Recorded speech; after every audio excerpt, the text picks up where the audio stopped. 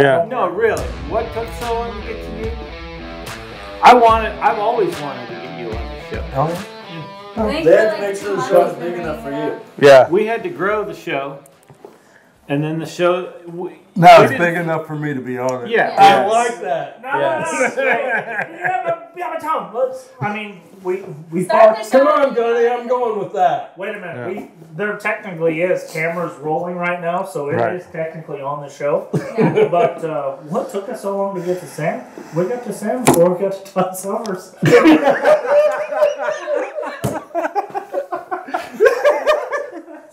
I'm just saying, right? That feels That's good. right. doesn't it? Okay, let's get serious. Okay. Sorry, Kaliwadi, if you're out there. Yeah. If you're watching. Hey, this isn't live, right? Tell me it's not. No, it's not live. Not Okay, live. cool. No. It's not live. No, it's not live. But we try not to edit anything out. But like this you said, will we probably only be do. on the show. Yeah, most likely. And fans of the Toddy Waddy Nation, I do apologize. Todd will be on the show. Yeah. Todd Yes. is committed. As he should be. Todd Yes. is committed to the show. So Yeah. We love Toddy Waddy. We do love We Todd. love Toddy Waddy. Yeah. I've seen him up on multiple episodes. He's been mentioned quite often by Gunny. Yeah. When we do Todd, we're gonna have Gunny's gonna be. He's gonna have. Joe's got a shock collar For a dog. for his dog, Yeah. and we're gonna have it on Gunny. Over there. And I'm gonna have the buzzer right here. Good call. I gotta keep things under control. Yeah. It's like they can read when I'm about to say something mean. They can just hit that button. Yeah. I don't even have to be mid-sentence. They're just gonna know. All right, are we Okay. ready? No, Yeah. we're not ready. Dude. Get this on camera. Oh my goodness. Ah, fucking COVID. Got COVID blowing his nose over there. He's a pig. He always is doing that. Yeah, but you know what? You guys have noticed we're not social distancing anymore. Like y'all were all weirded out on episode 1. Hey, you guys, we need to separate. We need to social distance. I'm still social distancing. What the hell are you talking about? You're really close to Joe. I've always been close to Joe. Okay, let's, I mean, let's not start. always. Wait a minute. Yeah. Wait a minute. Yeah. On camera. You Joe guys and heard I Let's have just been in start the proximity fucking show. near each other geographically. Yes, geographically. Yeah, and welcome to this week's show. 26! No, it's 27. Oh, yeah. Okay. Yeah. 27. Anyway, okay, ready? Yes. Here we go. Back with episode 27. 27. 26? No, 27. No. Yeah. Screw that up. Yeah. As always, we have Gunny Matheson, Go to the show. Joe Schmidt, and I'm super excited tonight to have Sam Smith. We've wanted to have him for a long time, but we had to make sure the show reached a certain stature before we got Sam on the show.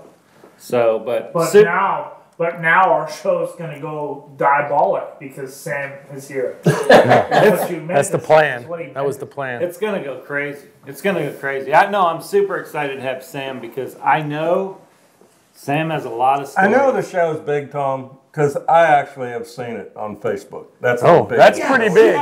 That is huge, right? Now, do I you get Facebook on your flip phone? Oh yeah. Oh, On yeah. the flip phone. You'd be surprised what that flip phone. You still have the flip phone. You went from You went had a flip iPhone phone, and then you went back, and then right? you went iPhone. I actually went back, yeah. and then you Yeah. went back. It just works Dude, for me. Sam's phone is so old, it's not even 3G, and they got 5G now. Sam just has cell phone. Cell phone, yeah. Just cell phone. But what would make you go from iPhone to flip phone? You know, flip I phone actually to iPhone. found it really hard to text while I was driving on the iPhone. Yeah. But you can just talk to it. Yeah, I know, but I never really figured out how to do that part. So it's easier to text on a flip phone while you're Oh driving? yeah, a lot easier. Don't you have to hit every number like beep beep beep? Like if you want Yeah, to get but a you C, get- you got to hit it 3 You get times. really good at it after a while, Tom. None of that sounds very safe. But anyway, let's move on to another topic. What do you say? Shit. Huh? I like this topic. Because everyone's going flip phone. What the? Sam Smith. What the fuck? So to get a flip phone, did you have to go like a? It's a special I order. really don't think you can get Yeah, it anymore. you- I- I gotta just tell you. He's got a You guy. have to go to Salvation Army to get a flip phone. Actually. Yeah, there's a box. Actually, the last time I got one, and it's been a while, I'm going to tell you, but the guy said you can go online and get them off, aftermarket for $100. No, that's black market. Well, whatever. I took a $100 bill out. I put it on the counter. I said, "Call me when you got it." Yeah. Nice. That's ballsy. No, that's not ballsy. That's gangster, right? That's gangster. That's OG. Right. That's- Yeah. So how about that? Yeah. And Sam, whenever I worked for Tom, I've seen it, like the last flip phone he had, he got so mad at it ringing all day, he took it out of his pocket and he chunked it into the grass about 100 feet, and then he loped 2 circles, and he said to the other guy that worked for us, you might know him, "Hey, Schwartzy, go find my phone." Yeah, I think I do know it. Not only does he know it, I think he works for me because of Sam. Yeah, probably. I think Sam is the one that set that all up with Pat Schwartz. I think that's right. Yeah, and that was, thank you, because that, Pat is a good guy, and he entertained the shit out of us. Oh, yeah. We had a lot of fun. He still calls me, we still talk. Still entertaining. Every time I run into Pat, I am entertained, I have to tell you. But I think I am almost certain you made that first phone call. I think you're right. Yeah. Yep. Well, I mean, y'all were talking about somebody, and I was talking about Tom chunking his flip phone and sending Patsy to get it. I like the fact that you threw your phone in the field and made somebody else go get it more than I like talking about Pat. Not to the Well, there you go. Yeah. Sorry, Pat. We're not talking about you anymore. Yeah. I didn't mean to go there, Pat. But Yeah. Good times. We had some good times back then. But anyway, so back to Sam, because he is our guest today. Yeah, we should ask him Yeah. questions. Yeah, we'll get back. So, Sam, you and I think we probably met in maybe 1980. Does 5 sound right? At the Derby in Minnesota? At the Derby in Minnesota. I'm not good at the years. I remember seeing you there. I didn't know who you were, but I see a dude riding around with a broken leg on a sorrel horse. Long blonde hair growing down his back. Didn't have any on his head. He just had it growing down his back. But I asked somebody, who's the young guy with his leg in a cast? I said, well, that's Tom McCutcheon. So that's my first memory of you. You went to a horse show with a broken leg? Well, I think you got it there. Yeah, the story of that is I didn't go there with that.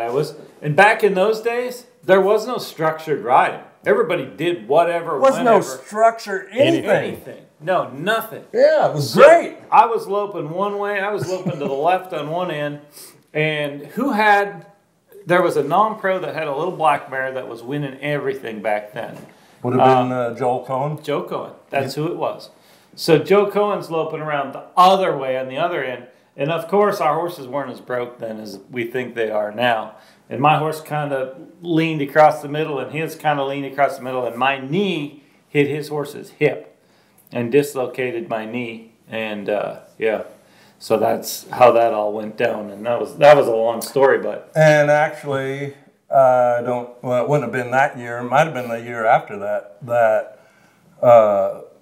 No, that's not where it was born either. I was trying to think of some things that were significant to the Derby being up there, and that would be more like it's the first time we ever saw freestyle reining. yes. It's the first time we ever saw paid warm-ups. Oh, wow. Was at the Derby. Yeah, What for a- sure. What a bad idea that turned into, huh? Yeah. Paid warm-ups everywhere now, huh? Yeah, and the paid warm-ups, the freestyle reining, the novice horse class, the divisions started. I mean, all of that started. And, Colleen McQuay started all of that stuff through that reining. And, so much at that horse show we see now in the business. And it was a big deal. But I remember that. I mean, we still go there once in a while to show. And that was just the memories at that place. It was only there for what, like 3 years? Yeah, not very long. It had been in Raleigh, and then it moved up there for just probably 3 years, something like that, and then it moved to Oklahoma City. Who were you working for then? I was working for BH. You were still working for BH? Yeah. And how long did you work for BH? When did you start? You know, I must have been about 25, 26 years old. I actually rode horses for Bill for 3 years, and then I was actually at his place for 4 years. The fourth year that I was there, I won the limited open world title. The last year I rode horses for him. And I had done some things prior to that. Had some success in the horse business and in reining in particular, and wanted to go out on my own. Prior to winning the world title, or prior to going? Oh yeah, long before that. Yeah. So before you went to Bill, you'd been showing reining. Yeah. So how did you get involved? Was your family involved? Well, I was raised on a dairy farm in Indiana, and I got a horse when I was like 9 years old. And I was just going to ride around the farm a little bit. And I went to a horse show after I had him for 2 or 3 weeks. I didn't know anything. But I saw a guy riding around at this local show, and I could tell that he was just way better than everybody else there. And I asked somebody, you know, how is it that he's so good? They said, he's a horse trainer. And I said, what? They said, yeah, he trains horses. He rides horses all day long. And I'm raised on a dairy farm. Okay, I mean, figure it out. Yeah. I was riding horses when I was 9 years old. I knew I was going to be a horse trainer. Yeah, I never thought about anything other than that. Yeah, if you were raised on a dairy farm, yeah, that's where you learned how to put in long hours. Yeah, and work. No, I learned it training horses. Dairy farming's a lot easier than training horses. If that messes up the story, oh well. Man. Well, I grew up in Wisconsin, and I mean, I know the dairy farm business a little bit, and I mean, I worked for a couple of days here and there at one, but you know, those guys are just married to the yeah, to their you are. place. The one thing I can remember as a young kid growing up, and I was lucky because my dad farmed with his brother, and I helped him when I did because I wanted to. I wasn't ever really forced on me. But I can remember a hot summer day, he decided he was going to sell all his soybeans, and they're loading out a grain bin. And I mean, it's pretty easy. They got an auger in the grain bin. It's taking them up, putting them in the truck until pretty soon that thing starts rattling. The beans aren't going in the auger anymore. So the only way to get them in there, you go in that grain bin with shovels and shovel them into that grain bin. And it's about 120 degrees in there. And I was about 12, and I'm in there helping my dad. And finally I asked him, I said, how come we got to do this? And he just looked at me and he said, because it's got to be done. Yeah. And it wasn't any more complicated than that. And there's been a lot of times in my life I was doing something that maybe I'd rather be doing something else, and I could hear his voice say that. You know, I'm going to tell you, your dad was, I don't know your dad, and I haven't heard any stories about your dad before from you, but I can tell you your dad was a big influence on you, because you and I had a conversation one day, and we were talking about somebody, and I don't remember who, but I said, you know. That's not nice, by the way. Talking about somebody, yeah. I don't know who it was, but we were saying, you know, and I was saying to you, yeah, you know, I mean, that guy, he's a little different, huh?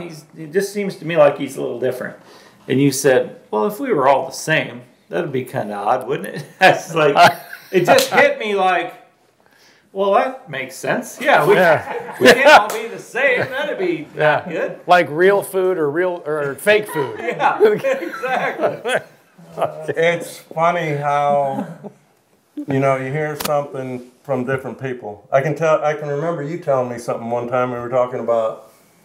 I can remember several things, but one of them's being at the Legacy sale, and you saying, you know, there's probably several fraternity winners here today that's going to sell. If you just knew which one he was. Yeah, exactly right. That and you told me what an open horse was one time, and I get it. I got it then.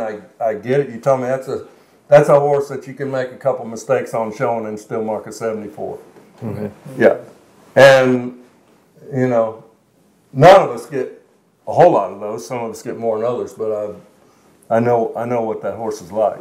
You know. So, yeah. No, those are rare. But I've always That's always been the intrigue for me going to any of those sales, whether it be the legacy sale or the fraternity sale. You know, there's a couple of stars in there. Oh yeah. You have no idea which one, and really neither do they at that point. And it may be the one that costs $40,000, or it may be the one that costs $7,000. Those horses don't know what they cost. No, it's just as likely to be either one. Yeah. Little Joe Cash was $7,700 at the legacy sale. Yeah. Mm-hmm.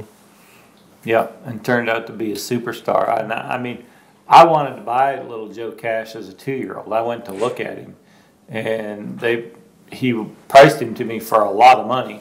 And I went over to look at him, and when I got there, which was right across the street from me, they said he's not for sale. And that was probably the best move that... Takes you a long time to get across the road, don't it? Yeah. When I got there. I rode my bicycle. It was 3.5 weeks, but I meant to be there. Yeah. No, I got over there pretty quick because I like that horse, and Russell, I don't know. Somebody's wires were crossed somewhere. I don't know. That ain't really fair, but that's a whole different subject. And I was fine with it. I mean, I was absolutely. I mean, it was a nice horse, and that was a great move on Russell's part to keep that horse, and he's turned out to be a superstar and a superstar sire, and he's one of those once in a lifetime horses. So it was a smart move to keep him. So I just, I wouldn't have minded if he would have been my once in a lifetime horse. Yeah. But, I feel like I had the once-in-a-lifetime horse with Gunner Special Night, but I got him way late, But those horses are rare. I mean, there's a few guys that run into a lot of those, but there's a lot of guys that, look their whole life for those kind of rare horses. And, you'll go to those horse sales, and you've bought them, I've bought them, we've all bought horses at those horse sales. And there's, a couple that cost half of what we give for the ones we bought that turned out to be superstars. And you're like, why didn't I buy that one? Yeah. And I was there. Yeah. I was there, and I saw it walk through the ring. Why didn't I buy that one? But, that's what, to me, that's what makes it all so much fun. Oh, If you would never go to the casino if you lost every time. The opportunity is there to win. And you know why it's so hard to recognize those horses when you're at the sale, because the most important part of them is inside them. You can't see 100%. it. It's inside. 100%. Could not agree more. Because those good ones, they come in all different shapes and sizes. We have, different body styles we like, whatever you need. You want those good sound legs and everything, and then here comes one that's just totally the opposite. But yeah, 100%. And that's the best one. I mean, he doesn't X-ray perfect, and he's not everything that you want. And the thing is, I always say when we watch him lope around in the round pen, it gives us an idea. Yep. But we change all of that so much anyway. By the time we get on them and start pulling on their face and moving their hip, and all of that stuff changes so much anyway that they kind of fall into a mold. So whoever's riding them, they fall into that mode if they're the right kind. So we kind of got off track again, you guys. Y'all were going like down this road. We like to. Yeah. That's where we go, is off track. Yeah, but then you That's went way down that road off track. And we were talking about Sam when he was 9 years old. 12. No, we were 12. You can't really blame me though, because this is my first time here, so I don't really know how this goes. I'm not blaming you. I'm looking through you down to the bottom. Yeah, you were shoveling soybeans. Then what happened after that? He had a horse. He was showing, and he ran into a horse trainer. But what happened after that? Yeah, that was when he was 9, and then he was shoveling at 12. Into reining horses? Yeah, what happened after that? Well, who was the horse trainer? His name was Gene Wright. He was just I was raised in northwestern Indiana, so he was just a local horse trainer up in that area. Could train pleasure horses, cutting horses. Back then, as you know, these guys won't remember, but you pretty much had to train everything to make a living, okay? And I'm not sure that was all that bad because I think we had a lot more, probably a lot better horsemen, more well-rounded horsemen, and there seemed to be more connection within, with the different disciplines and whatnot. Yeah. That's what was going on when I was at that age, and then as I start, fast forward a little bit, I'm 12. I buy a 2-year-old. I train her for pleasure. I'm showing around in Indiana and Illinois. Now, instead of this local trainer, my heroes are the Tommy Manions, who at that time was in Springfield, Illinois, who showed up at every quarter horse show in the Midwest with 30, 35 head of horses and won everything from the yearling fillies to the cutting at night. And, reining included. All of it included. I think was he not first or second in the reign, second in the reign in fraternity? He hit a spot there where he decided he wanted to show in the reigning fraternity and actually hired Brad Kelsall to train those fraternity horses for him. Brad trained them, and Tommy pretty much just catch ride him at fraternity. Tommy could show anything. He was just the ultimate showman. I did not know that. I had no idea that Brad. Yeah, I didn't know that neither. You're going to learn a lot of things tonight, Tom. Yeah. That's what we're here for. That's cool. Yeah. That's really cool. For sure, Brad trained, and he trained at least a couple of them every year for about 3 or 4 years, and Tommy was always in the finals. Always competitive. Yeah. 1 year he catch rode a buckskin Dunbarry gelding for Paul Horn. Paul had broken his leg, and Tommy catch rode him in the fraternity, and he was second on him. Maybe the highest. He never won it, but he was second on Paul's gelding. Yeah. That's a great story. That's awesome. And he was catch ride. So I'm shown at those quarter horse shows. Those kind of guys were my heroes. Would always watch the reining class. And then I started trying to do the reining. I'd get a little horse or something and kind of be a little project horse, and with very limited success. At that time, Kenny Uppers wasn't far from me. He was up there in Chicago, and I'd go up and ride with Kenny. Kenny helped me quite a bit. Give me some. Kenny helped a lot of guys. A lot of guys, and it needs to be known. A lot of guys. Give me a lot of ideas and stuff. I went to the shows with them. Was a lot of help to me and whatnot. All through high school, I'd had a little stint in between that where I'd trained a barrel horse that actually was really a good horse. I sold them some local barrel horse people there that did really well with them. They ended up selling them to Martha Josie, and they kept 4 or 5 horses with me all through high school and stuff. I rode their young horses, broke them, started them on barrels and whatnot. So I always had horses to ride through high school and so stuff. You were a professional horse trainer through high school, basically. Oh, yeah. Cool. Mm-hmm. Yeah. Cool. Yeah, I always had 4 or 5 horses. So I didn't have a lot. I mean, I didn't play sports. Mm-hmm. All I wanted to do was ride horses, except for in the wintertime. Didn't you like going hunting? No, didn't like going hunting, but I loved to play hockey. It was too cold, ride horses, ground was frozen, so I'd play a little hockey up there. Mm-hmm. So yeah, then I graduated from high school, went to work for Ronnie Sharp, an NRHA Hall of Fame member, one of the founding fathers of NRHA. When I worked for Ronnie, we did. Like I said, like everybody at that time, we did everything. Rode some pleasure horses, reining horses. Ended up getting Doc Solanos in a Doc bar. Ronnie stood him and showed him in the cutting and whatnot. And we started getting some of those colts, and I'd start them on cattle and whatnot. So that's where I got a little bit introduced to the cutting and whatnot. So what a lot of people don't know is that was really reining has evolved a lot, but the first part of reining as it initiated was in the Ohio, Illinois, the Midwest was a big part. That's for really sure. where it started. The Midwest and the East. And New York and Long Island. Exactly. Yeah.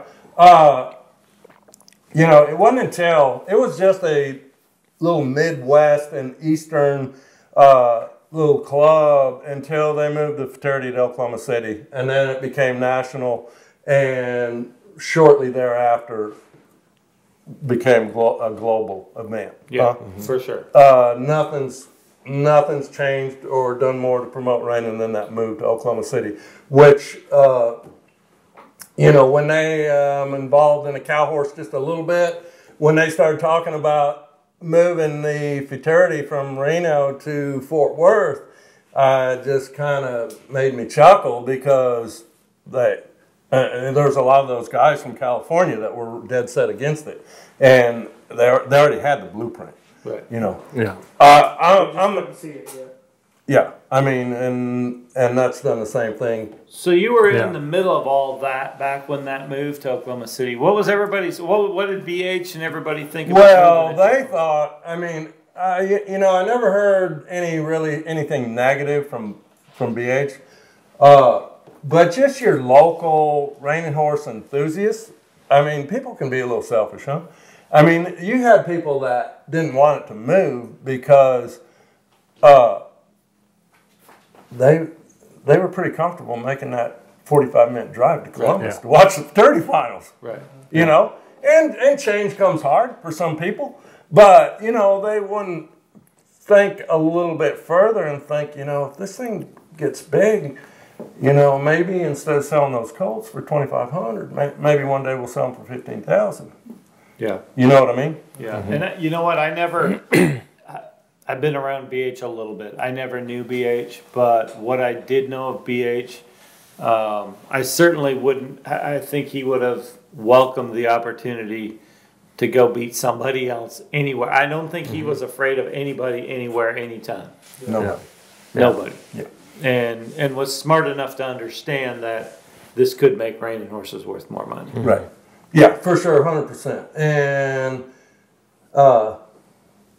you know, first off, I mean, let's face it, when you put, even back then, which, you know, everything, nothing costs like it does today, but when you look at the overall scheme of things, you breed that mare, you raise that colt up, you send it off, now we're worried about driving 16 hours and what that might cost? Right. Yeah. It's nothing. Right. You know, so. Right. In the big picture, it is absolutely nothing, especially when this is what you do for a living. Right. If it's your business, I mean, there's people in business and any other business that travel all over the world. And, Right. Yeah, it's just, and we've come to accept that. And then I moved to Oklahoma, so I wouldn't have to drive so far. That's my choice. Yeah. When in your career did you evolve to just strictly reining horses, or am I skipping too far ahead? Or No, I'm lucky enough, other than when I was in high school and stuff, I mean, I call my business Sam Smith Reining Horses. Yeah. And now that doesn't mean that we didn't get the odd one. I can remember back in Ohio in the day, this literally happened. I mean, a guy pulled in my yard with a 16-foot blue stock trailer with a couple of Mustangs in it, and he asked me if we'd start them. And I said, if you can get them in that indoor arena and tied to a post, I said, we'll start them.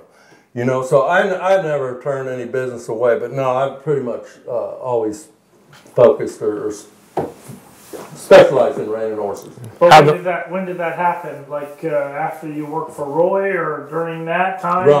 Ronnie, I mean, yeah.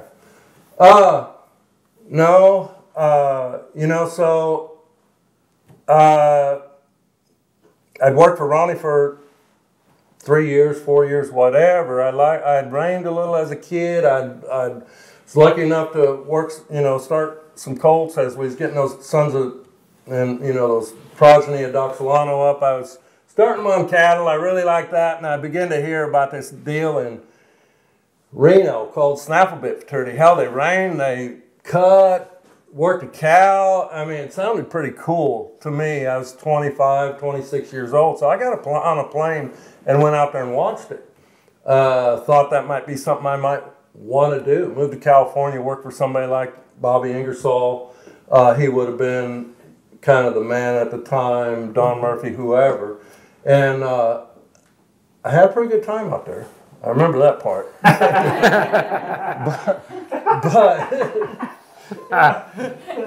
but when I got home and NRHA was really starting to evolve. Until this time, you know, really all there was the futurity and a few weekend shows, very few, that had the open, just strictly the open and the non-pro. No other classes. And at that time, they started the limited open and the limited non-pro, starting to get some more classes and whatnot. So, you know, I decided that, you know, I loved reining, and I decided that maybe probably the best thing for me to do business-wise would be to stay in the Midwest and concentrate on reining. So shortly after, that's when I went to work for Bill. Okay. So, you know, there was a lot of, I'm getting that, and I knew some of it, but so when you think about Dale Wilkinson and who was before BH, and BH and Ronnie Sharp and those guys, a lot of guys did the cutting and the reining. Did BH ever talk about going and trying the snaffle bit? That's odd because he would have been awesome at it. That's what I think. Awesome. I've never been around a human being as athletic horseback. Okay, he would have been awesome. Well, if you don't know Tom McCutcheon then, because he's athletic on a horse, athletic with a basketball, hockey stick, football, baseball, throwing cards, frisbees. I can keep going if you wanted me to, but is he always like this? Shot put, javelin, decathlon. driving cars. Yeah, he can knit. Crochet needle. Okay, Guy's so fast. Sorry. These guys realize. Yeah, I'm no. glad they recognize the talent. You're amazing. You're amazing, Tom. Bill never showed, you know, in the cow horse or in the snaffle bit fraternity, but Tom Lyons decided that he wanted to do it. And he came to Bill for help with his rein work for quite a bit. In fact, I'm sure Bill flew to Reno and kind of helped him school those horses through the rein work and whatnot. And at that time, you know, you can't show in the NCHA fraternity. You cannot show those horses in a cutting. I think it read at that time in a cutting prior to the big fraternity in Fort Worth. Right. I think at that time it read cutting. So Tom, he kind of fudged his way around the rule a little bit, and he showed those horses in the snaffle bit, and then showed them at Reno, and then they changed the rule. But Bill helped them with the reining part of it, for sure. You know what people, and I think it's important that people, you know, learn. I'm going to say learn because a lot of the people that are in reining now are just hearing some of these names for the first time, and I feel like that's kind of sad. But as you said, you know, at that time, a lot of those guys would train a lot of different disciplines. Bill was a very avid cutter. A little bit prior to me going there, his business might have been 50-50. Miss White Trash, who is Trashy Davis's mother, when she was a 3-year-old, the Congress had a little bit of a different rule. I think it was just that 1 year, but they wouldn't allow a horse to be shown at the Congress unless it had AQHA papers, and included it superseded the rules for the NRHA fraternity, which was held there. So he couldn't show her at the NRHA fraternity. So he trained her for the cutting fraternity and took her there and was 6th on her, which is huge for, you know, a hillbilly from Ohio. Right. Now Dale had been there. Dale won the cutting fraternity. Yeah.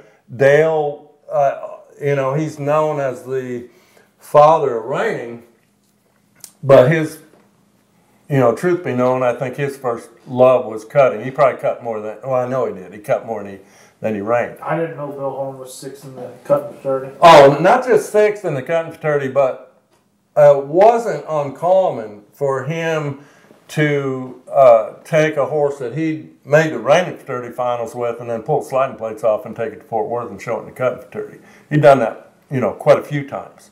That's pretty cool. Miss White Trash. That's pretty cool. I can remember when I worked for Ronnie, we had a cutting at the house and he brought Miss White Trash there and won the open on her. He would take that mare and he would show her in a big, and the cutting was big in Ohio, Indiana, Michigan, Kentucky. He'd win the open on one weekend, put sliding plates on her and haul her to New York and win the open reining on her. Wow. I mean, and she was just that good. Yeah. Yeah. Yeah, that's cool. Yeah. Where did Dale was before all those guys, right? Sure. And was he an influence on any of those guys that you knew? Did they, because he did the cutting and the reining? Well, Ronnie worked for Dale. Okay. BH worked for Dale. Really? Oh, okay, yeah. I didn't know all that. Yeah. So he was an influence on all those guys. All those guys. Mm-hmm. I mean, most of them worked for him, and the ones that didn't, were sure influenced by him. I mean, not just. I mean, Bill worked for Dale. The list goes on. I mean, Sid Griffith, who was, I think maybe still, unless Andrea Fapani may have won, but what until that time was the youngest. Was the youngest person to win the reining fraternity. Might have been him. Yeah, I forgot him.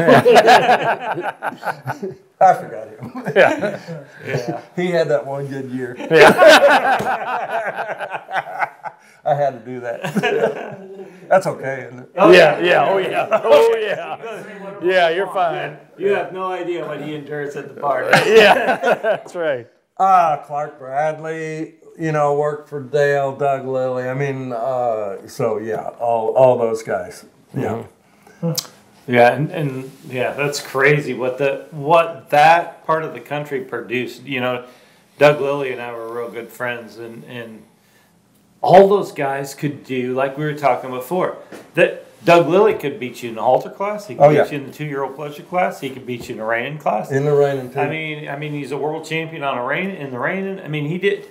Those guys could all do it all. Now, that said, this is a different time. For sure. Right. So level of competition, so much higher, and it's different. But that really, to me, created the horsemen that we don't see today.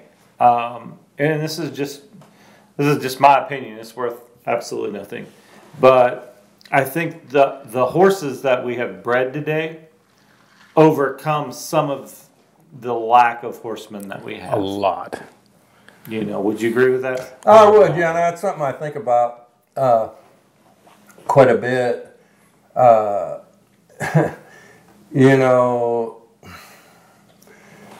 horses that these younger people are training now, they do all this stuff. They all turn, they all stop. You know what I mean? Mm-hmm. We had to pull some of that out of those horses back then. Yeah. Also, the level of competition so much higher. For sure. We've talked about it before. You'd go to the fraternity 20 years ago, and there was BH and Tim and Loom and Craig Johnson and maybe Peep. There was maybe 5 or 6 guys. They had to not fall off. Right. And they were in the finals. Yeah. No matter what happened, they could have like a really bad run and still get marked high enough to be in the finals because those guys were just ahead of everybody else. Yep. And I think now, we've talked about this before, I think now you don't see those guys, you don't see any of the top guys. You can be a top guy, walk in there, have an average run, and most of the time they're going to get marked an average score. Yep. Now, wasn't like that. As recent, I think, as 5 years ago, it wasn't like that. Mm-hmm. And it's not like that every time. But for the most part, you got to be legit now. You got to be legit to walk in there. And that, where were we? Where in the heck were we? Well, before the semifinals at the fraternity this year, I don't know that I've ever seen 75 3-year-old reining horses in one place that broke that could do that much. Right. I mean, it's just. But now, I mean, halter horses look like halter horses, pleasure horses look like pleasure horses, right? They all look Yes. like they've Yeah. taken their own specific pedigree, a certain direction to what appeals to them. You could no more take a pleasure horse out of the pleasure horse pen today and make him a reiner than Or a halter horse into a reiner or anything. Yeah, and you know? I don't know. It's that so halter- specialized. I can't remember a lot of halter horses that made reiners back in the day, but I can certainly. There was a lot of pleasure horses, rope and shoot. Yep. There was a lot of 2-year-old pleasure horses that did well, and then went on and had success in the reining, and that just couldn't happen today. Yeah. You know, it just couldn't happen today. Yeah. Well, I even remember Ron Thompson's picture on his Facebook page a few years ago when he's at the World Show with his reiner. And it's a quarter horse world show. They're both quarter horses. His reiner next to a hunter jumper horse, and they're 1.5 feet different in height. They're 500 pounds different in weight, and they look identical, other than one is 1.5 times larger than Yeah, it's the like other. here and here. Quarter horse encompasses a lot of things. Yeah, for sure. Yeah. Yeah. You know, it's fun for me because there's a lot of stuff I didn't know. And I told somebody today, I said, I'm so excited to have Sam on the show because there's nobody has more stories than Sam except maybe Bob Loomis. And Sam can tell his. Yeah, so I'll tell. Not all of them. So Not all of them. Sam, you can tell him. Yeah, that's Let's right. keep some of them I'll quiet. tell one right now, just a little Bob story. So, and I have so much respect for Bob as a horseman and as a breeder, a livestock breeder, because you know there's been a lot of people that have accomplished quite a lot in the horse industry, but they started with something. Bob told me 100 years ago, you know, when he was training horses, whenever he saw a mare that he liked or a mare that he was showing against that he couldn't beat, he bought her. Yeah. And he told me we were flying to Florida, or we had connecting flights in Atlanta, and we flew to Florida several years ago, judge a show, and got to talking about BH, and he said he came to, I think, the second reining fraternity, but it was his first time there, and he said he watched what Bill and Jim Willoughby and some of those guys were doing with those horses, and he said he knew right from the start the only way that he was going to play with those guys is if he had better horse than they did, and it served him well. Served him well, and I say livestock breeder because not only has he done it with the horses, but with longhorn cattle, you know, as you know. So it's pretty amazing. This is a true story. I was putting together a group of horses for Oldenburg Farms, and a bunch of broodmares. They want to have a great set of broodmares and be a big time breeder in the business. And so I started putting a few together, and I said, you know, I want to breed a couple to Top Sail Whiz, and let's do that. And they said, well, where's he at? I said, well, he's at Bob Loomis's. They're like, you know Bob Loomis? I said, well, yeah, I've known Bob Loomis forever. Well, I didn't know he had horses. He's huge in the Longhorns. Yeah. I mean, they only knew him from the Longhorns. For sure, yeah. And because towards, you know, he always messed with the Longhorns, but as he started to, you know, do a little bit less in the reining horse business, I mean, I guess he's as bigger in the Longhorn business as he is in the reining horse business. Yeah, he's the guy. Yeah, Yeah. he's the guy. Yep. And which is incredible. I mean, I've been told that he's made Longhorns worth money. Right. And if anybody would do that, it would be Bob, right? Oh, yeah. I mean, there's nobody that knows more about making money anywhere than Bob Loomis. Yep. Yeah, that's a fun story. And You gotta have some fun kind of stories from working with BH for 4 years. I got one in particular I'd like to share, if that's okay. Yeah, I would love to hear it. I think it Did he drive a pickup truck into a lake? Yeah, I heard that one. You know, he'd won a pickup by winning the Congress. It wasn't just a pickup, it was the pickup. But I got up one morning and was walking from the bunkhouse up to the barn, and that pickup that he won at the Congress, it was sitting in a lake like clear up to the windows, you know? But what's weird is, like, after you're there for 3 years, I'm just walking. It's like it's normal. Like, you don't even go, oh my God, there's a pickup, and you know, you're just thinking, shit, they had fun last night, huh? So, I mean, there was some of that stuff that went on, I guess, you know. But this one particular story, so you got to talking about St. Paul. We went up to St. Paul one year, and Bill had 3 Derby horses. On Dave's show, which I was watching on Facebook, I heard you mention Randy Cupworth, who needs mention. But he trained a black son of Grapevine, I think for Henry Uvino, made fraternity finals, but then they sent him to Bill. Sent him to Bill as a 4-year-old. And he had that horse, that black stud, and he had a real... Vincent's My Way? Vincent's My Way, yes sir. And he had a little filly, a full sister to I'm Not Trash, that I liked a lot better. Or I mean to Trash Adeus, her name was I'm Not Trash.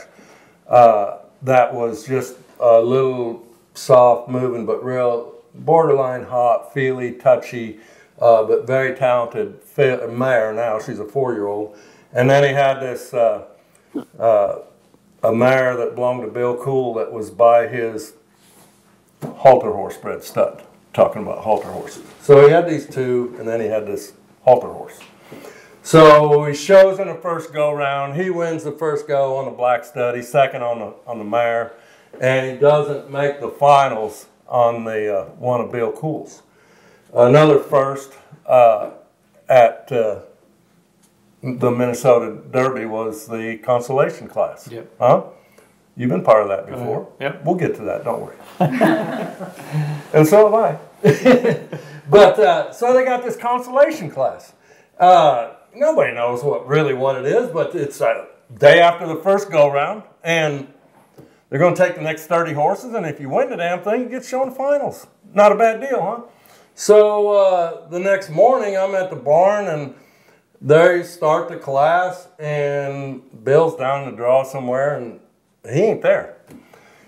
So, you know, I'm doing chores, whatever, and he's not coming, so I'm not really sure what to do. So I go ahead and I saddle the mare. You know, when he gets there, she's going to be saddled. Well, they're going down through the draw, and he still ain't coming. It's not there, so I'm thinking, I'm leading her up to the arena. You know, if he shows up, she's going to be there. It's going to be on him. I'm not really sure what to do. I'm not showing her, I know that. I don't think I could have. I mean, according to the rules, and I know, like, wasn't I going to be able to show her? But that was his deal. So finally, and you can't make this up, right? He's literally on deck, and he shows up, and he's got his little blue shirt on and his tan chaps. And I mean, he looks like shit. And like I've seen him look bad before. This was a whole different level. Now I knew they really had a good time that night. So he gets up on that mare, and he looks at her, and he goes, honey, I'd really like to do something to you, he said, but I don't feel like I'm up to it. And literally, she hadn't been out of the stall since the first go-round. I walked her on the pavement, and I'm holding her there like some dumbass. He gets on her, and those big gates up there at St. Paul, they swing open, and he goes, all right, buddy, it's your turn. Bill goes in there. They shut the gates. I don't know what happened. I'm just hanging out outside there. And he's walking out the pen, and they announce his score. It's a 225. And he stumbles off that mare, and he hands her to me. And he says, I'm not feeling too good. He says, if somebody ties us, tell him we'll just be second. Literally. So, you know, he got through that okay, and that was probably first go Monday. That might have been a Tuesday. Wednesday night, there's a 5,000 at it open. And, well, Wednesday evening, he's saddling that black stud. I'm like, you gonna go ride him a little bit? He said, hell no, I ain't gonna ride him. He said, I'm gonna show him in that open. He said, hell, I got to ride him anyway. Might as well be showing him.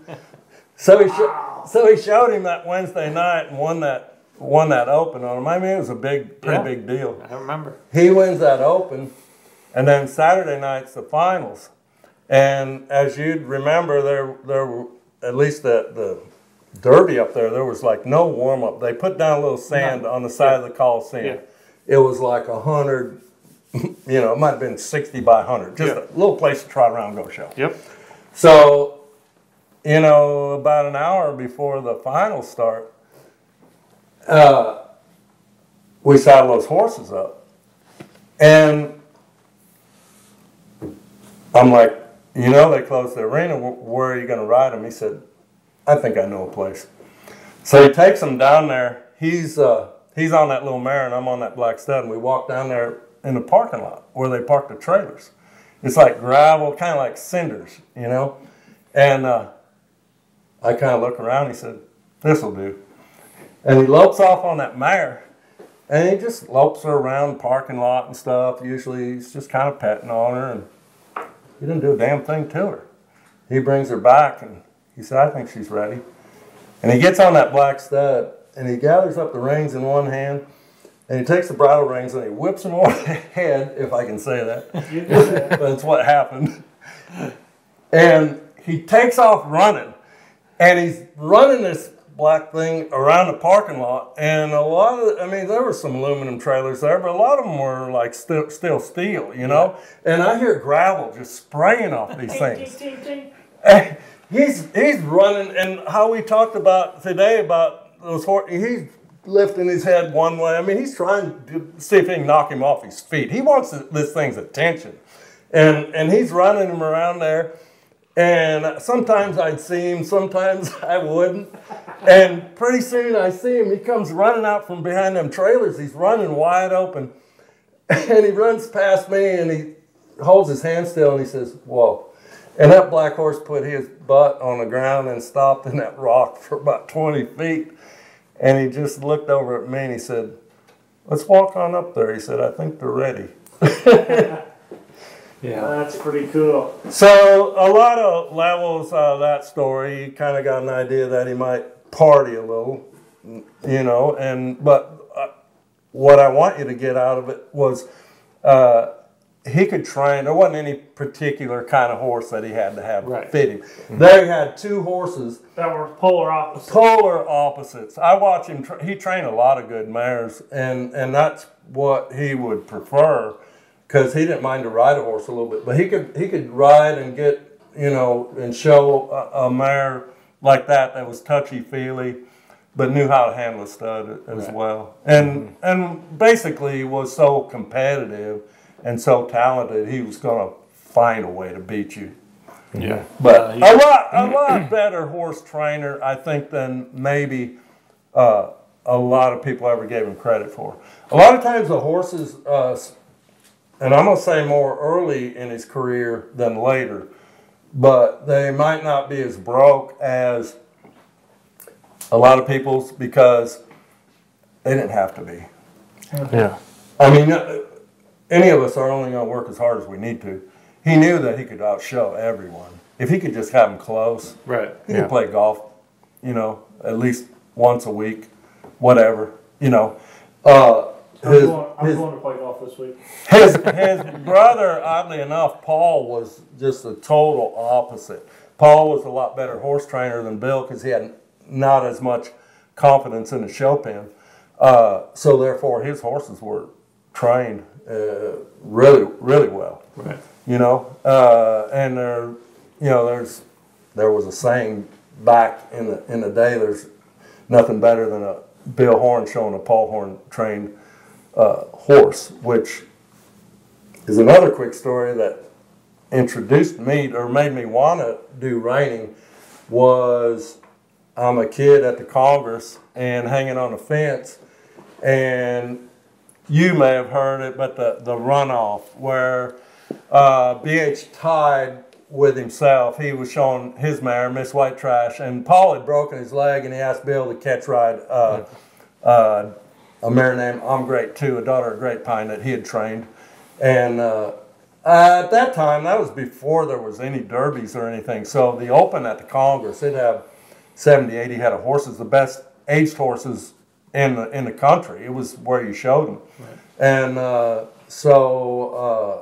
yeah, he tied those two horses. It was quite I mean, that Coliseum in Columbus was filled to the rafters. Lot of excitement and stuff. And he ran it off and actually won it with Paul's mare. It was pretty cool thing to witness. Yeah, I remember hearing that. Yeah. Yeah, well, we talk about, and it has, the reigning's grown so much, and Oklahoma City's a bigger pen and all of that. And, the crowds there pre-COVID, the last, in 2019, the crowd was huge for the semifinals and the finals. But it's hard to replicate what the Congress used to be in that little Coliseum. Oh, yeah. I mean, it was just, and you know what, back then, we didn't have internet. We didn't have all access all the time to all these other things. Things meant more. Oh, 100%. You know? I mean, that finals meant more. All of that meant more than it does now. And you had to be there. You couldn't watch a live stream. Right. It was, all of that stuff made it special, I think. Yeah. Mm-hmm. And I have a consolation story to share too. I was working in Italy, and Tim had one for me to catch ride when I came back. So I came back and I rode it in the futurity, missed the finals by a point or something, but I made the consolation.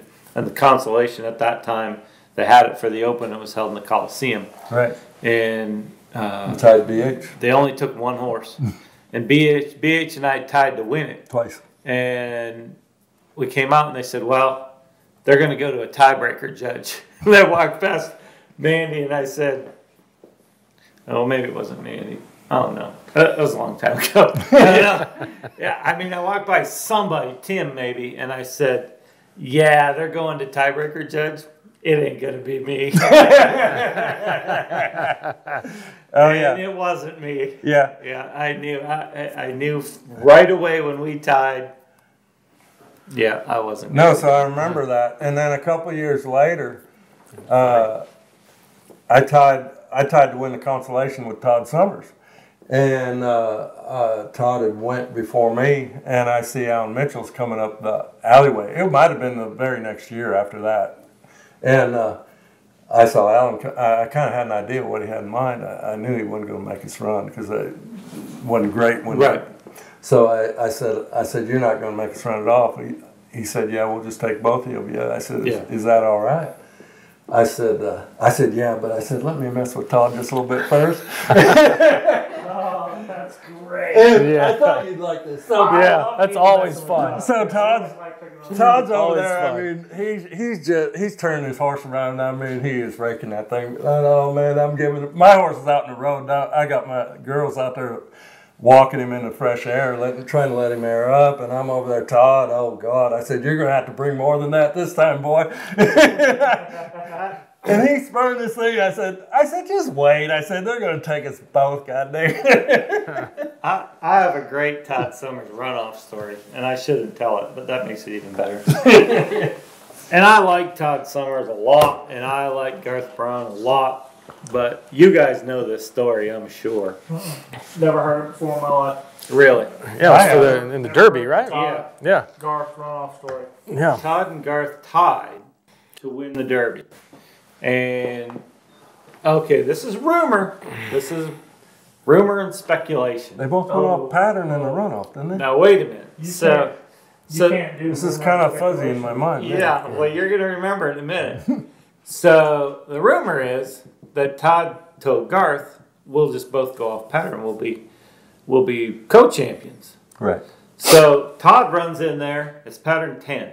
He runs in there and stops big, turns big, runs his circles to the right big. I mean, he's running.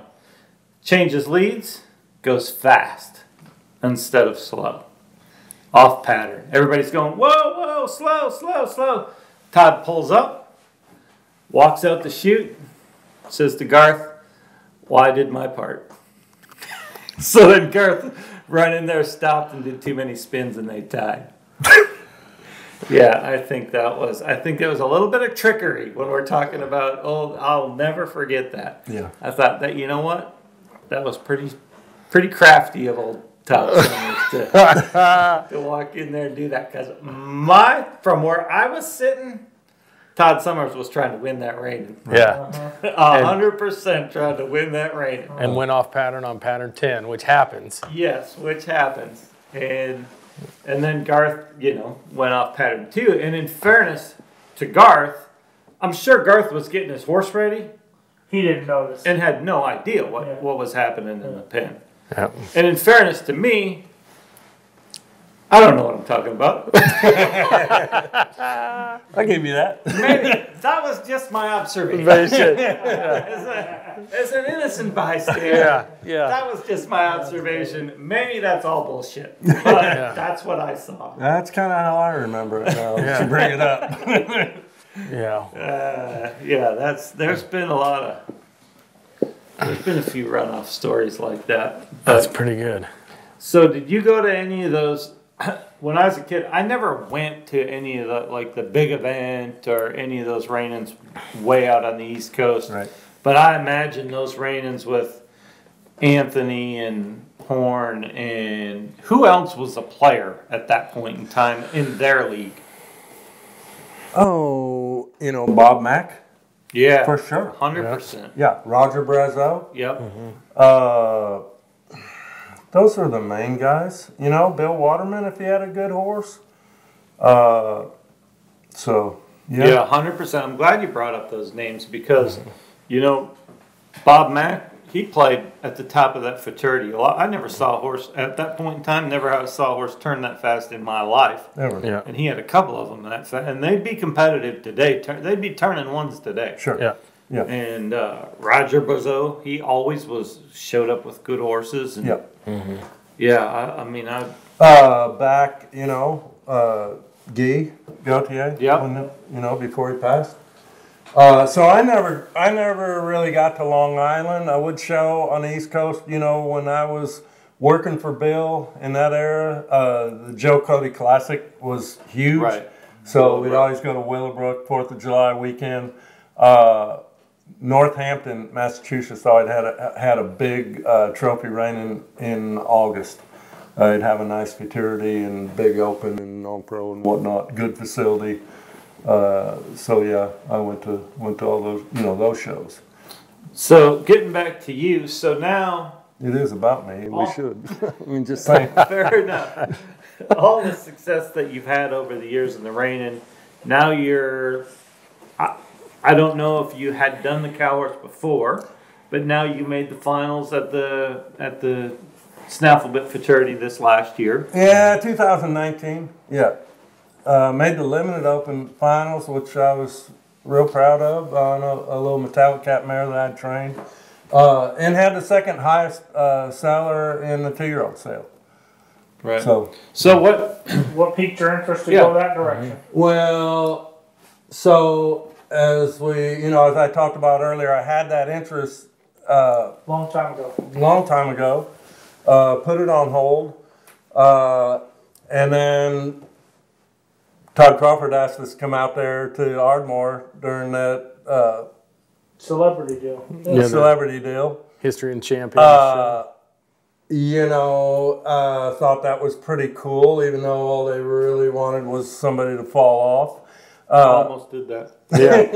They almost I did got it. not, but I It almost. was They close. almost got their wish because Tom almost fell off. So, I might as well fell off. I didn't do very good, but I had a blast. So a couple years later, I think it was a couple years later, Todd asked, actually me and Brian Bell to do it, and a bunch of $1 million cutting horse riders were going to do it. Sean Flynn was there, Matt Gaines, several of them.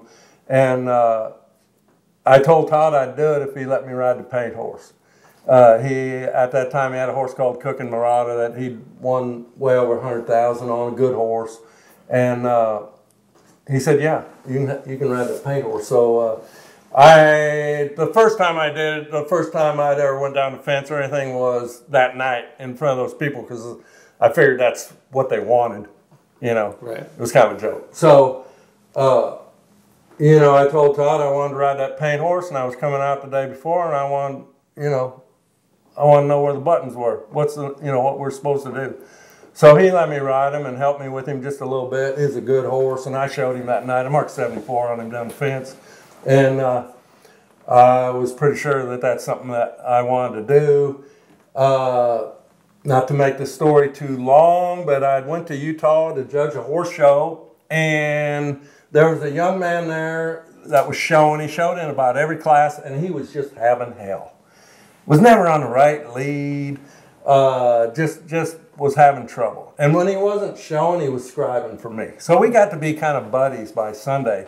And I told him that, and found out that he was being raised by his grandmother. I said, you know, if you can get your grandmother to buy you a plane ticket to Oklahoma City, I said, I'll come up there and pick you up, and you come spend a couple weeks with me, and I'll help you with your riding just a little bit.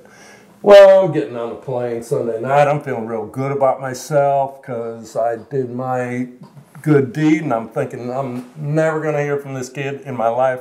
And I get off the plane in Oklahoma City, and he's left me a voicemail. Said I'm going to be there Tuesday at 6 o'clock. So I go pick him up, and long story short, he's there for a couple weeks, and we get to be pretty good friends. And his grandmother wants me to find a horse for him. Well, we're at the futurity. Brian Bell's got a little stud there that Steve Metcalf had trained. He'd won 15,000 in reining, but he'd won 65,000 in cow horse. And we go to try him, and that kid lopes him off on the right lead, or on the incorrect lead, and that horse goes one stride, and he goes into the correct lead. I looked at Brian, and I said, we'll take it.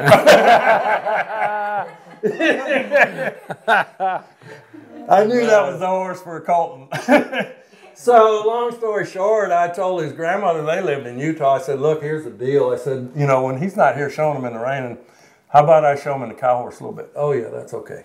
Well, I started showing him and doing well with it. Well, I did good with him, yeah. You know, those good horses, they make you think something's easy. So, the first time I'm going to show him, it's in March. It's at a cow horse show. And I know you box a little bit, make two fence turns, circle a cow. I mean, yeah, it's simple. Yeah. Simple. So I'm going to Ardmore, and I'm going the day before. I'm supposed to school this thing.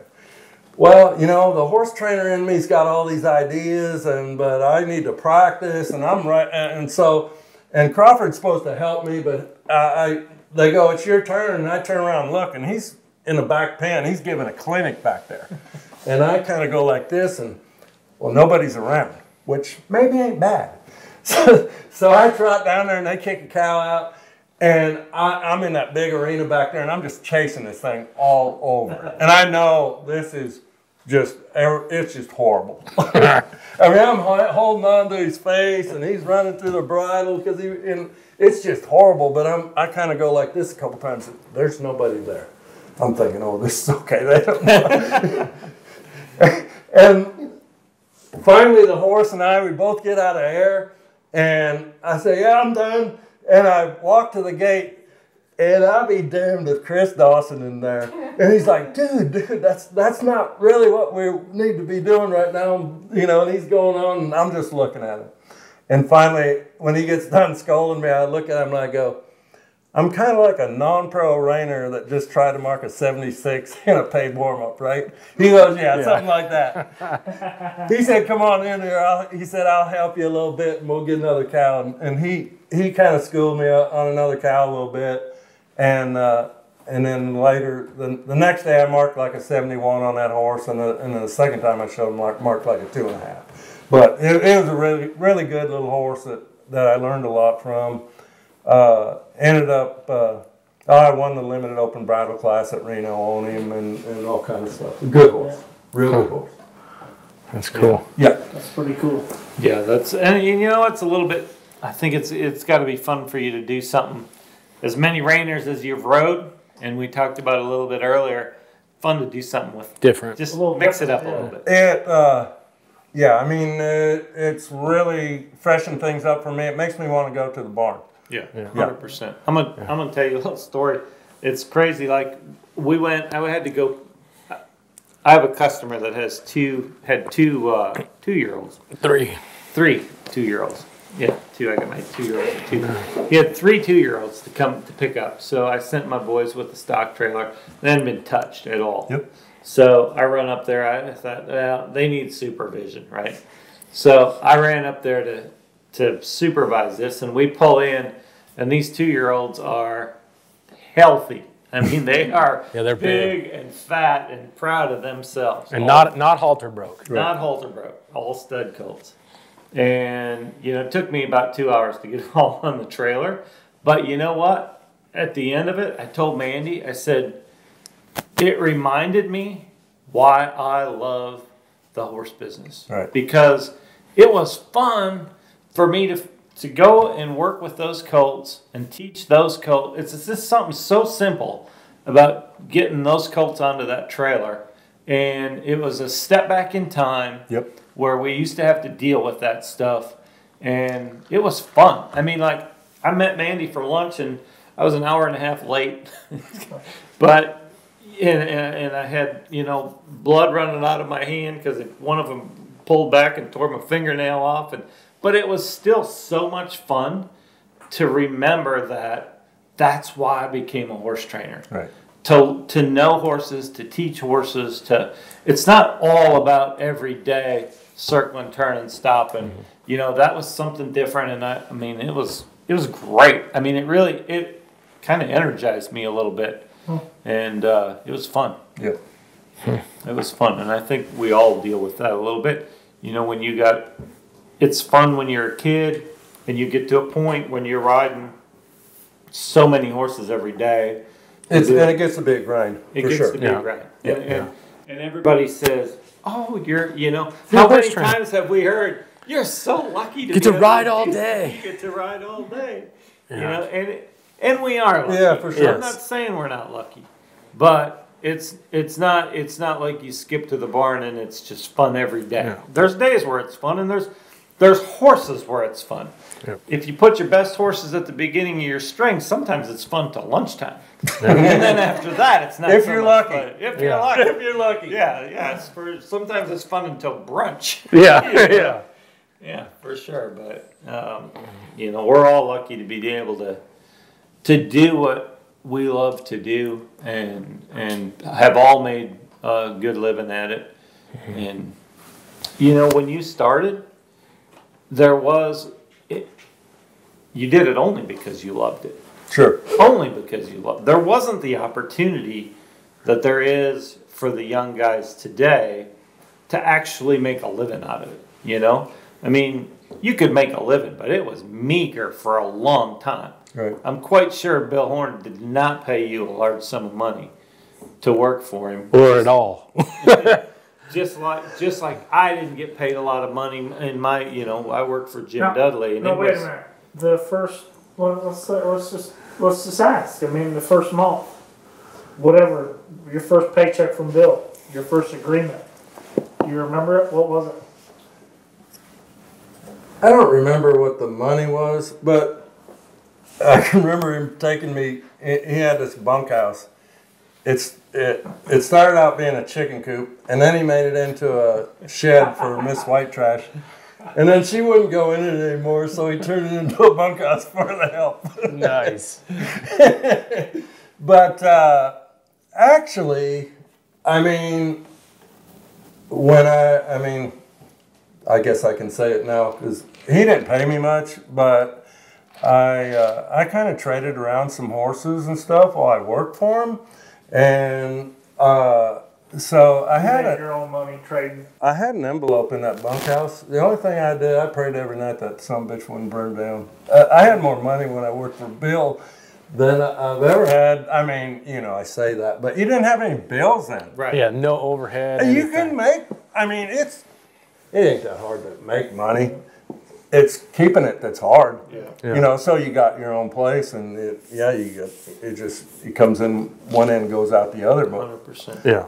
when I was really doing good that last year, he actually gave me a really good opportunity to get started, because I knew I could train the horses after I rode horses for Bill for 3 years, but and I wanted to branch out on my own, but I really didn't know how to get started. And I had been doing the breeding, stood BH for him while I was there the last 2 of those 3 years or something. And he come to me, said, you know, if you want to get started here, just stand my horse.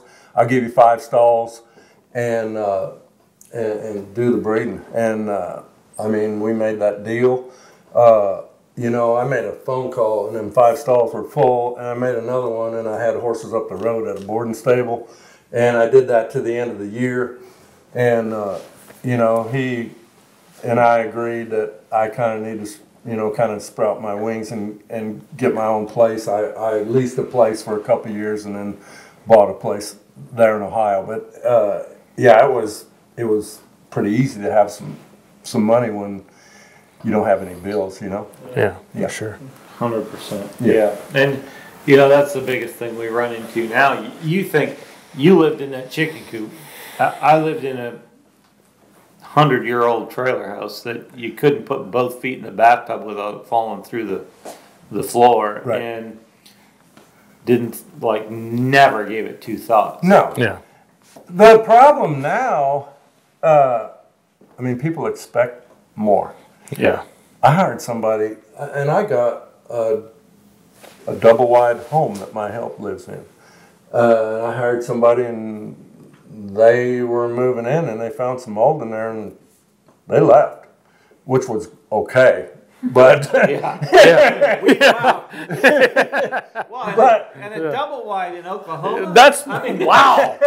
yeah, I mean, That's like throwing $100 bill on the counter for a flip phone. but but I mean, so as you know, you and I are kind of in competition with other trainers.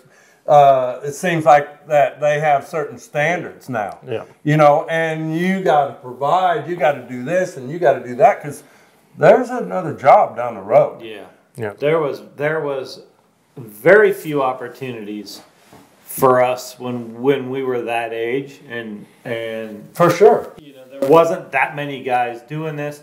Now everybody I know is looking for help. Somebody pulled into my place today to drop off a horse for rehab. Said, hey, you know where I can hire somebody that can ride? Right. No. Yeah. But if you find 2, call me. Yeah. We're always short. Everybody's short. Yeah. Everybody's short. So, I'm not short-handed. no, and you won't give me that guy's number either. Welcome. But no, it's a different day, but in my opinion, it is, to be a horse trainer, it's never been better than today. I agree. I mean, it's never been better than today. Horses are good, clients are good, you know, opportunities to make money are good. The yearling sales are at an all-time high. I mean, it's just, finally, yearlings are bringing enough money where you can afford to breed them. Right. And they have to. I mean, they have to. When yearling sales are averaging, you know, 9,000 or 10,000, that's not good for the industry. Right. When they're averaging 20,000, now we're getting somewhere. And I think that's just, you know, it comes from, go try and find a 3-year-old that you like. Try and find a 2-year-old that you like. Just drive around, see if you can find one, Have I and then see got if you the can horse buy it. for you? Yeah. 713-9354. We work Monday through Sunday. You call anytime. Yeah, well, we know how Gunny likes to price his, right? Yeah. He thinks they're all the fraternity winners. There you go. Everyone's Super Mario. Hey, That's right. I swung a hit once. Anyway, well, man, that Yeah. went fast today. Real fast. Super fast. And We Sam, haven't talked to anybody for 90 minutes in a long time. Yeah. no. Tom's colorblind, but I'm out of the black pen. Yeah. We're I'm like 30 minutes past time. I'm a little disappointed that we've talked 90 minutes and you haven't asked me about Hollywood White. I don't know if that's a good thing or Oh, bad. dude, Oh. you know what? Huh? Hollywood my one White. My one That's right. memory was whenever I was a kid watching you show Hollywood White, though. And I remember you running him around that thing. The only reason that I even wanted to bring it up, because I don't think, maybe, not very many people know where that horse got his start. Who showed that horse in the 30s? I did. Yeah. Really? Really? No kidding. When Sam showed him, he went faster than you did. I guarantee you that. In fairness to Tom, in fairness to Tom, he showed him. He pretty much catch rode him. He was training in Italy, Right. and he had our friend Dale Harvey train that horse. Really? Huh? I didn't know that. Isn't that I right? didn't know that either. And then Tom showed him, and then the Van Reese family bought that horse when Brent. I remember that back when Barn 6 was 12 foot tall. Remember that? Yeah. Barn 6 was just a little, it wasn't the big fancy Coliseum that it is now. Right. It was just a building that was, A shed. It yeah, was a shed. maybe 12 feet tall. And it was, yeah. Yep. It'd be warmer than it is now. And Scott actually had the horse as a. You'd gotten him from Scott. Yeah, I bought him from Scott. As a Richie 2-year-old. Greenberg owned right. him, and I remember seeing him at Scott's, and I wouldn't remember, but he was just a little white thing in Yep. in the pasture. And his mother was black. Yep. Well, I remember you showing him, and that thing did everything you wanted him to do. And I watched you show him multiple times. Yeah. Because you were world champion on him, right? Saddlesmith Open champion. Yeah. No, I don't know if they had the Saddlesmith then, maybe, They but did. what They did. I remember. you know, what I mean, it was just an accident that I actually ended up showing that horse. That horse was bought for the Mara Van Reese showing it on pro, and she actually was reserve world champion, limited non-pro on him in '96. And at the end of the year at the Congress, they asked me if I wanted to show him in the Open, and I never thought. I mean, it was just her little toy. I thought, yeah, I'll show him, I guess. So I showed him at the Congress, and I actually had the most points. So I was sitting in the gate waiting to go in and get my picture taken, and it was taking the longest time, and then all of a sudden they said that they had recalculated the scores and that Sean Flair didn't actually won it. Oh, So no way. yeah, I don't think he was. I'm not sure he could drive then. He was pretty young. So I thought It was a little bit like when BH and I tied. a lot like that. That's right. But then we were getting ready to go to Florida the next January, and Mara was going to show him in an all-pro down there, and she decided she couldn't miss that much school, and they asked me to show him. And we went down there, and the horse just did something that was just stupid. I mean, I won. I think they had 4 opens. I won all of them, and don't have a clue why, how. He was just on his game, and so they said something about hauling for the title, and it was a long road. Learned a little bit about keeping a horse going. Learned a lot about what When not it came to do. down to Oklahoma City, Yeah, it was a hotly contested title. that's you saying that. You know, between me and Scott, your brother, huh? Yeah. You know, and really, we had 2 totally different kind of horses. He had either a 4 or 5 year old, both sons of Hollywood Jack, but his horse was 4 or 5 and fresh and a good horse, really good horse. You know, Scott. Was that Mega Jack? Mega Jack. Yeah. Scott came to Lexington, Virginia, during the 4th of July, and that horse was awesome. He kicked my ass for fun, and I can remember being back in the stalls after it was over, and that horse, he had white or pink skin. You know, it was hot, and he'd had enough. And I decided right then and there that I was going to change. I was going to have to change my approach, or I was going to quit showing him. And I took that horse home. I gave him a couple weeks off. I never rode him at my house after that. Never. I knew one thing. I didn't want to go where Scott was going. He went to Denver and all them big trophy reignings, and I went to Canada some. I went to the East Coast. I went to places where you could mark a 71 and win the reining. Because I knew that I couldn't keep doing that with that horse. Basically putting schooling runs on him, but putting money on him at the same time. And horse just started to get better and better. And I was proud of him. By Oklahoma City, I had him where he'd show good again. Marked a 223 on him and took the bridle off him in the arena. And I thought that was pretty cool. Yeah, both of those were really great sons of Hollywood Jack. Really good, yeah. And that horse has to be recognized. I'm talking about Hollywood Jack, on the influence that he's had on our industry. You know, those horses back then, even long before those two horses, they stopped like we want them to stop today. Yeah, 100%. And your father-in-law had a lot to do with that, because that horse, until the merger between Richie and Sally and that horse, that whole thing, and Tim starting to get on those horses, really it was until then that they really had any recognition as being open level horses, really good horses.